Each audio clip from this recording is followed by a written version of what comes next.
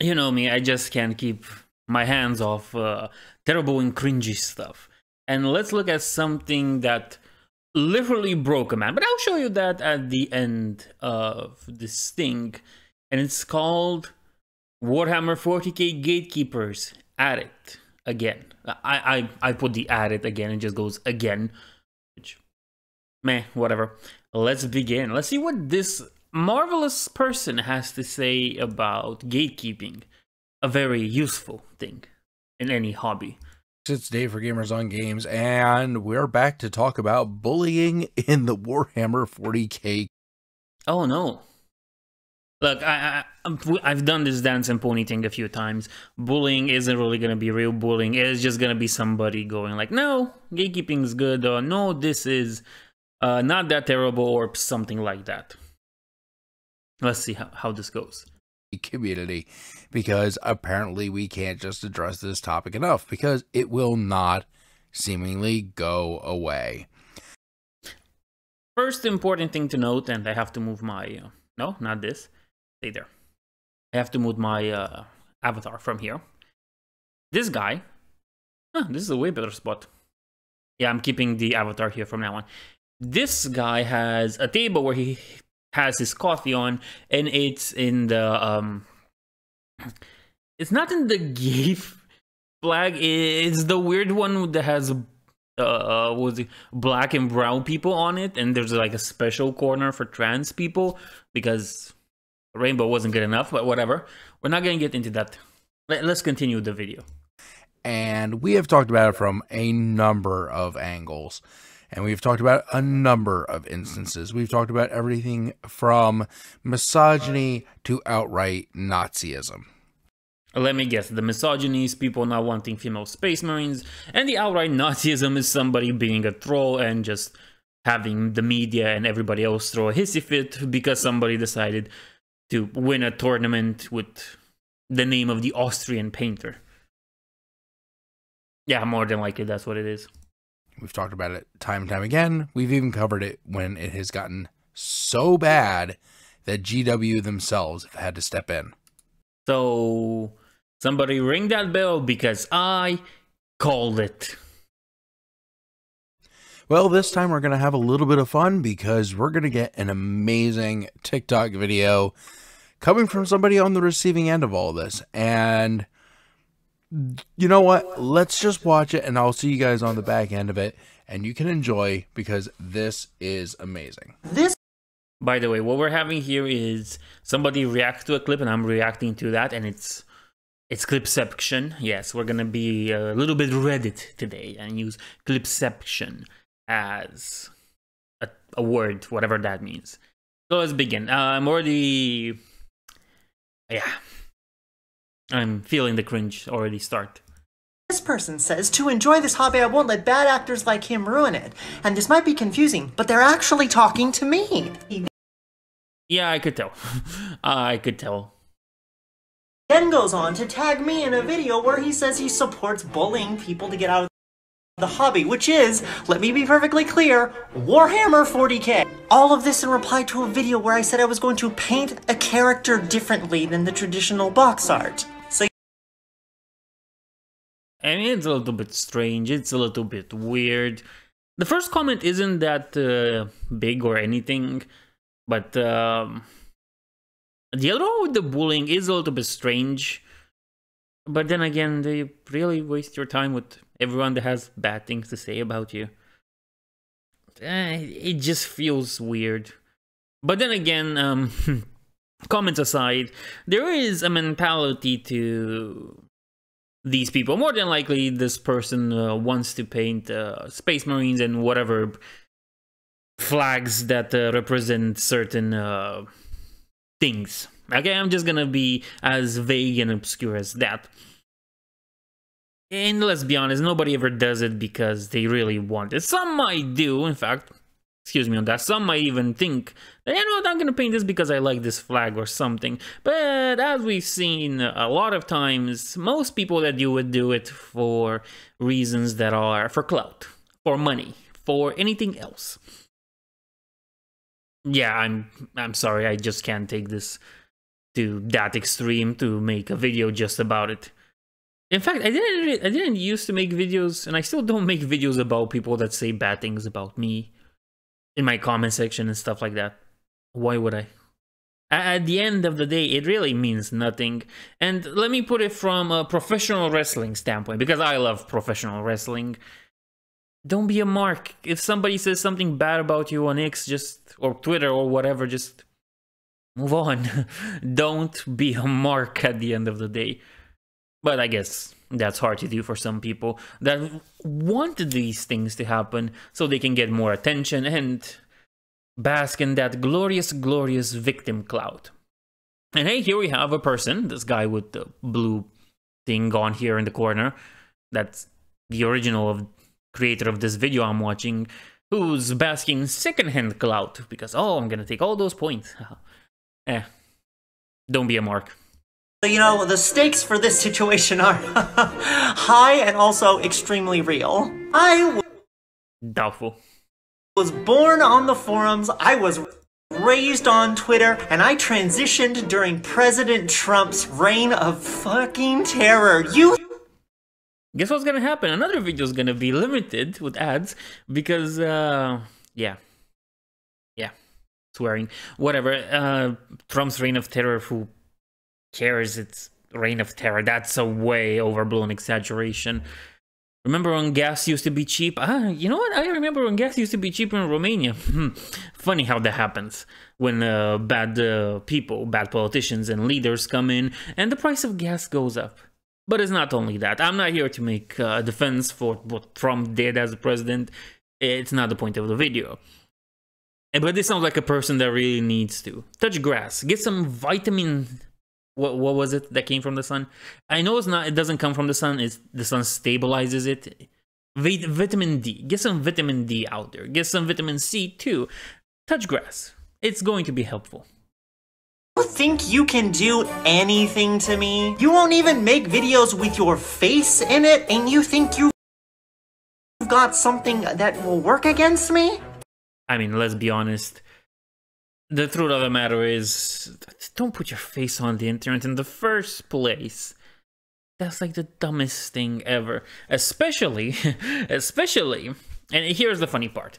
People like this TikTok person want you to put your face on the internet, and they want that because then they can hound you, they can hunt you, and they can get you fired from your job because you disagree with them. Let's be honest, that's what it all resumes to. It's only because somebody gets offended by this because they were called stupid by somebody with a Vegeta avatar. No. No. Safety is way too important to risk it just to have random arguments with people on the internet. And also, there are a few things that person can do, and you know what, no, we're not getting into that. Let's continue with the video. Better than you, have tried harder and failed worse than you could possibly imagine. So, I guess bring it on. Your parents don't really count into this. Oh, sorry, that was... well, it happens. Bad actors are ruining my tiny Warman game!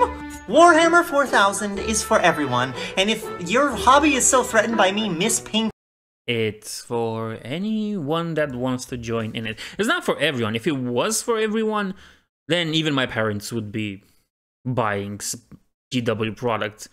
But my parents aren't. Most people I know don't really get into it unless they're hobbyists themselves. Warhammer was never for everyone. It was for anyone that wanted to join.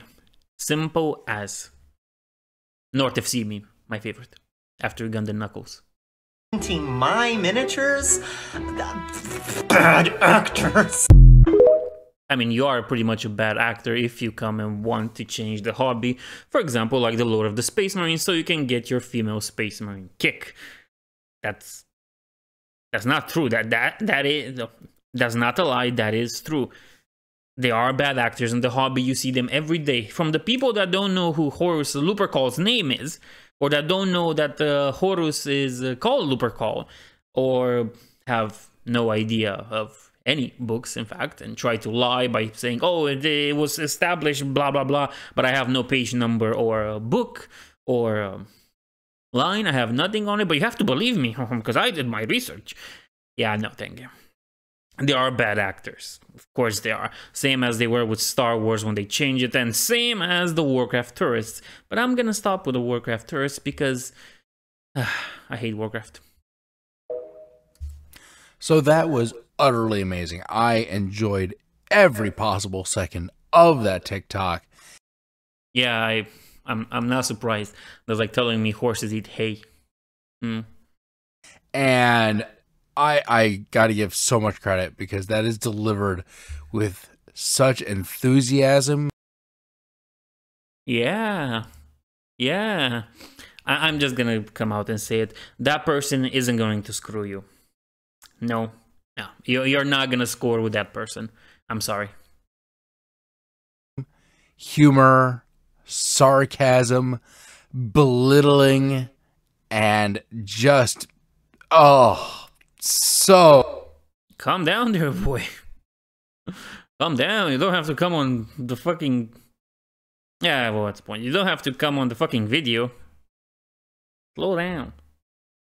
Oh, so good on all fronts. I love it. And you know what the best... Not really. Best part is, you know that they 100% picked up on the 4,000 rather than 40,000 or 40k, and they ran with it, despite the fact that it blatantly says this is a joke. It's a bad joke at the end of the day. It's like, oh, I was just pretending to be stupid. It's not a good joke. It doesn't help you in the end.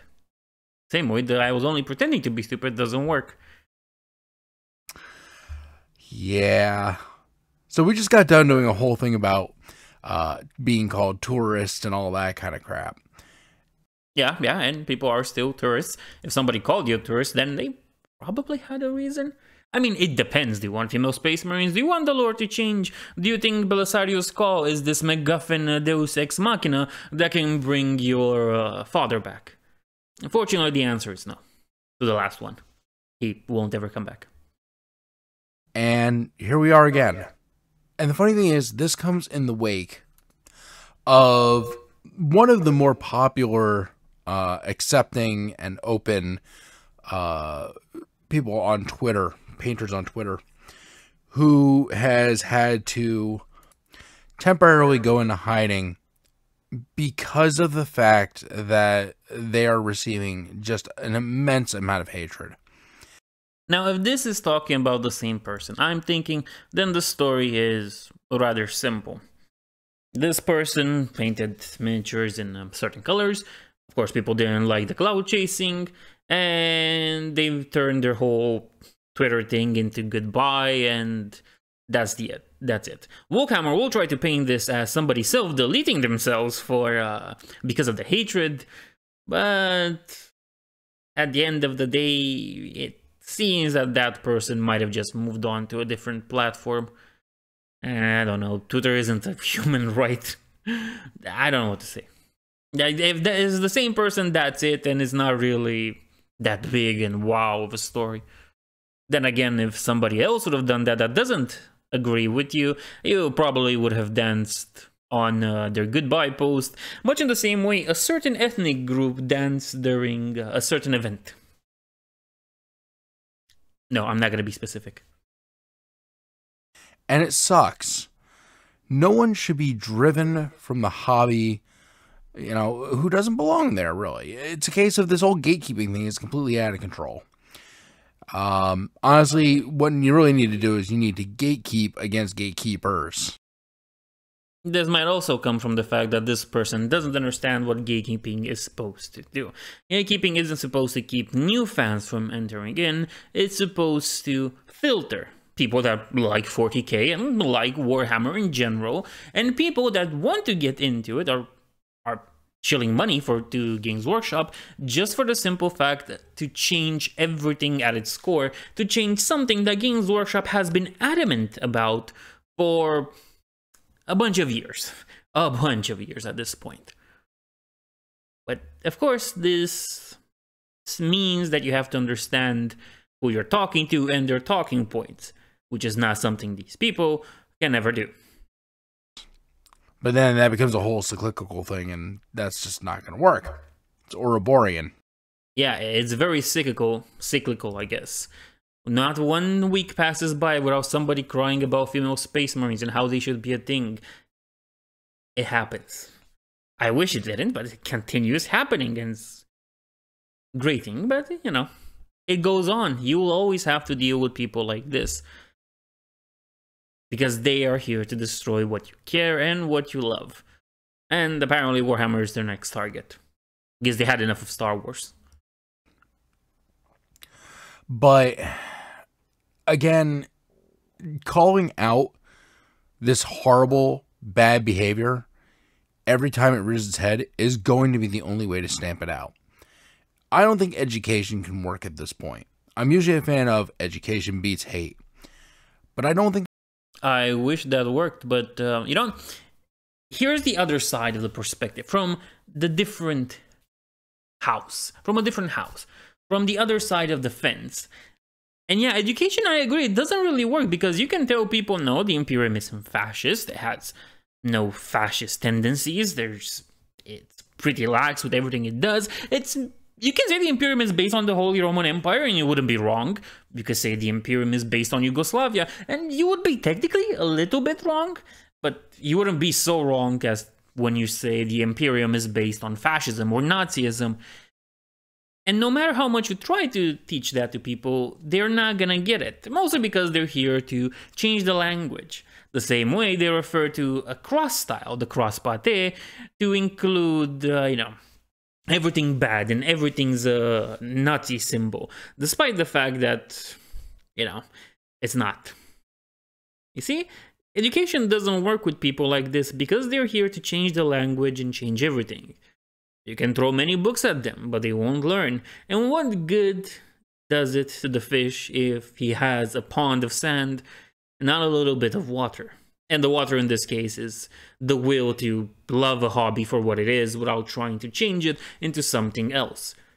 Now, you can just tell them what I say to Warcraft players that wanted to change Warcraft to Final Fantasy 14, go play that. But they will never do that.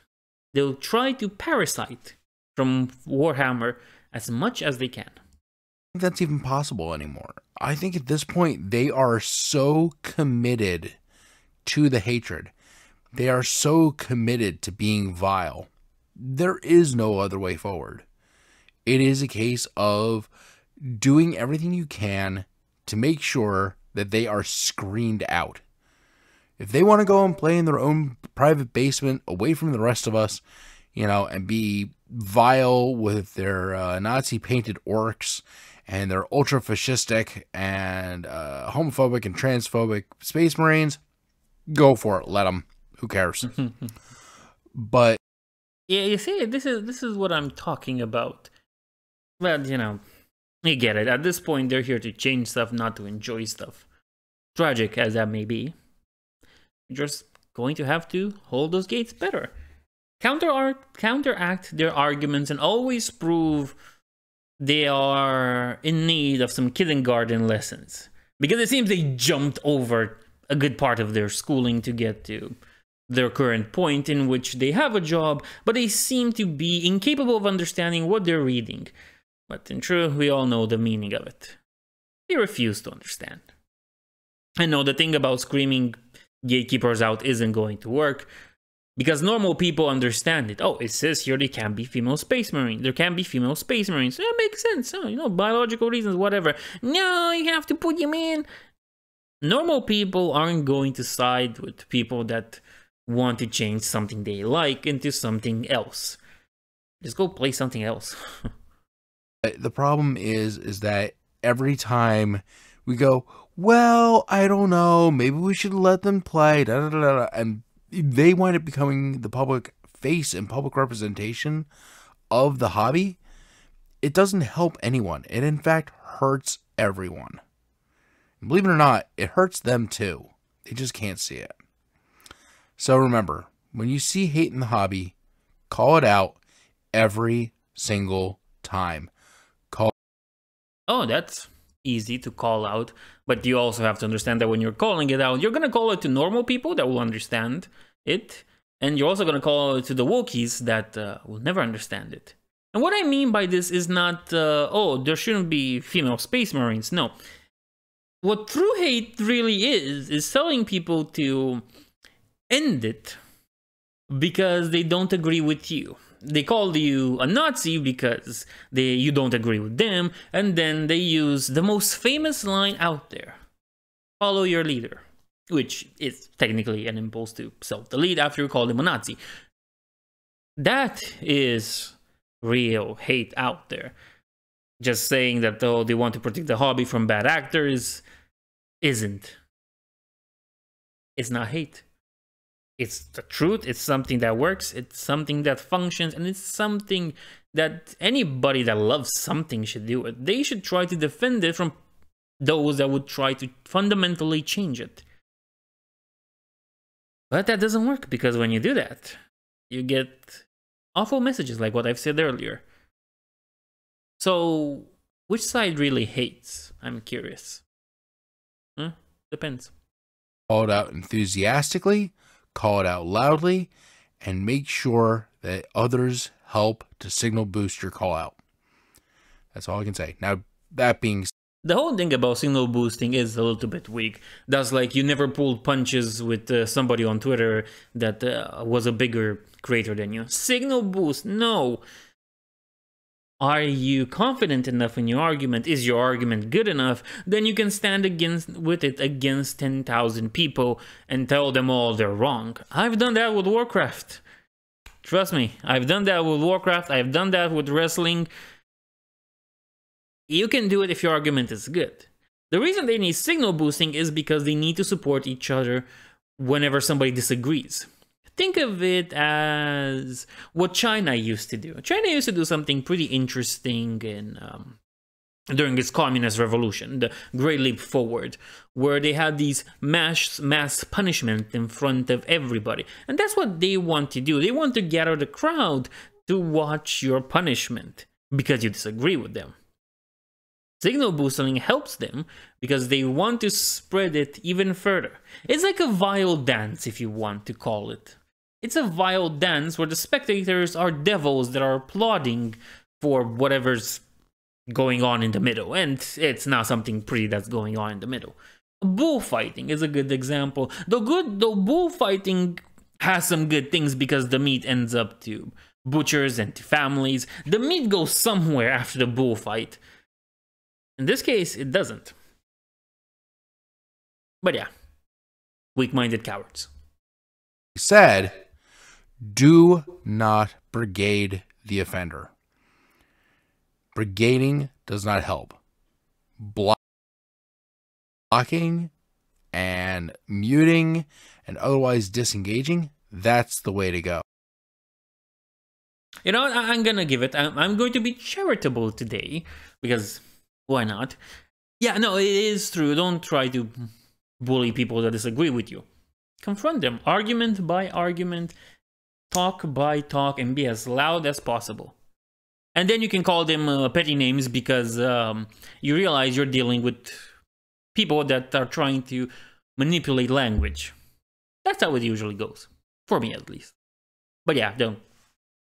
Brigading doesn't really do much. But it would be funny if the Warhammer side of things understood that. Huh. Oh, it would be funny if the woke side ever understood that. Hello, Hogwarts Legacy. But you know. Let's say they don't. Though we know why. Oh. Because as the circles and the avenues around that individual are closed off, they're going to realize the isolation they have put themselves into. Okay, you know what? Let's just leave this thing. It's cringe as it is. And let's look in the comment section, because the comment section has something very nice. Of course, I agree with the whole sentiment of not brigading people and not saying anything. But let's look at some comments. Pretty good ones, some of them. And let's see what he responds to. Could you reasonably explain why gatekeeping, a grimdark hobby, could be wrong?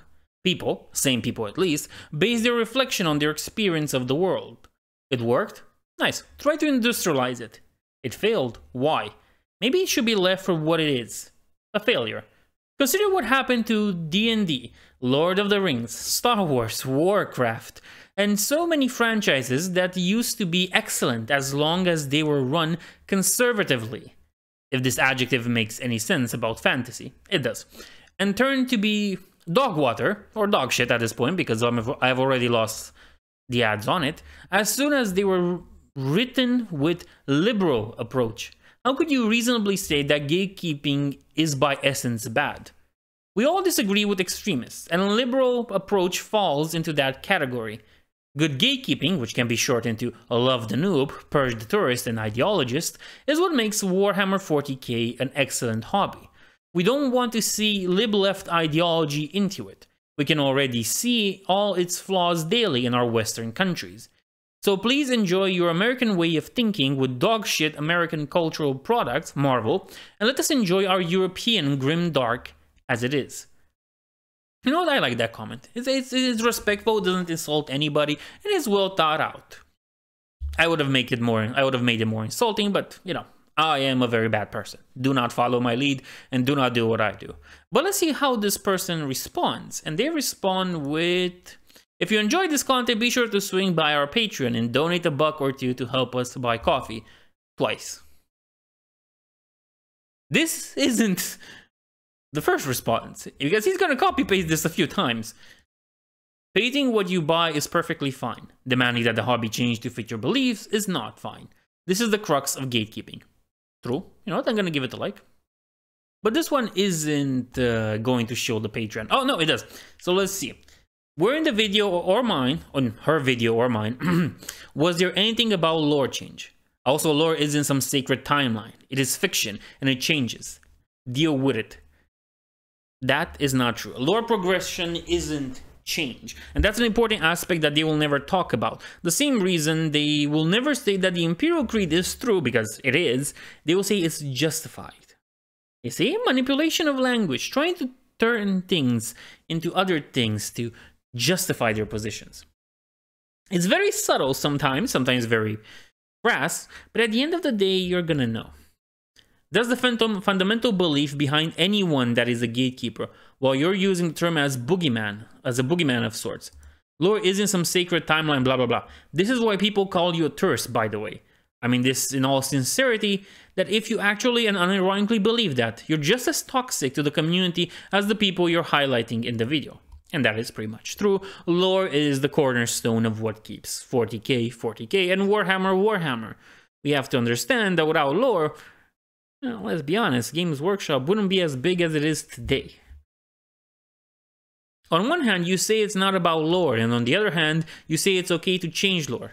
So yes, it is about lore, and we all know it. And the next response is, if you enjoyed the content, be sure to swing by our Patreon and donate $1 or $2 to help us buy coffee. No, I don't want you to get coffee. You know what? I really wish you wouldn't get any coffee. Again, remember this. This kind of keeps repeating itself. Hold the gate like you're Sanguinius himself. The fact that he won't defend his own position against the challenger demonstrates how shallow and feckless the tourists are. The next answer is another copy-paste to buy him coffee. Look, I'm going to be honest. If I was this addicted to coffee, I would probably try and quit it.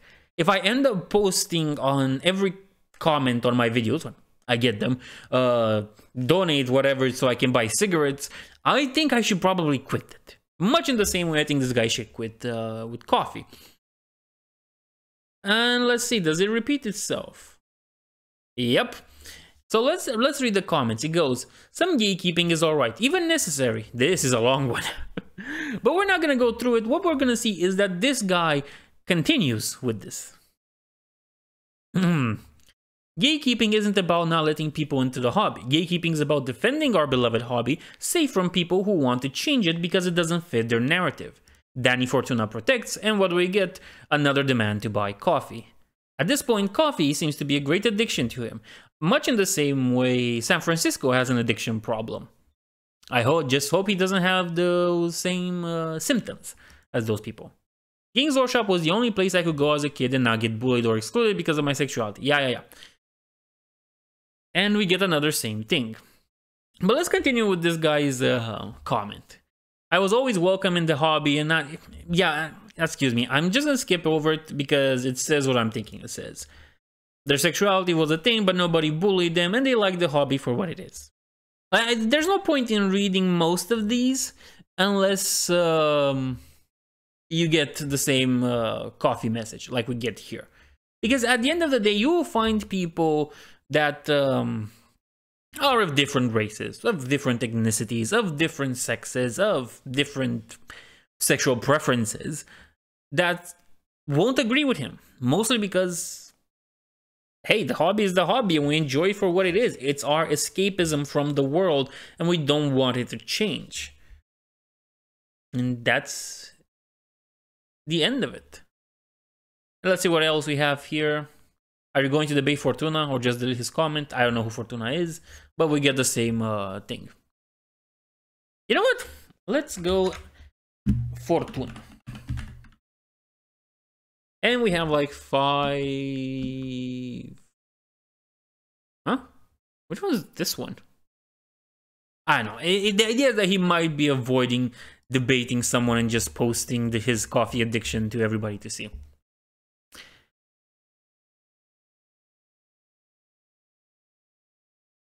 This is Danny for what? For Kuna?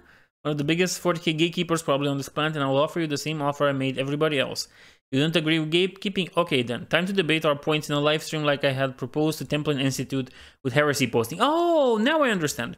During the Templin Institute debacle where he went like, oh, Lord doesn't matter, it's not true, whatever.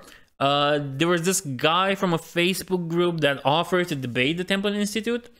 He agreed, but then he ran away, and he's apparently doing it to this guy, and he's running away once more. It really shows you that they don't really have good arguments to debate things. At the end of the day, they're doing it for control. But you know what? I think it was funny. We saw a man melt down and go on a coffee addiction spree where he's begging for money. And I think that's funny. Boogie levels of funny. Pre-Wings of Redemption. No, Wings of Redemption pre-boxing match funny. You know? Lol-cow funny. That kind of thing. But nevertheless, I hope you enjoyed this. And I'll see you in the next one.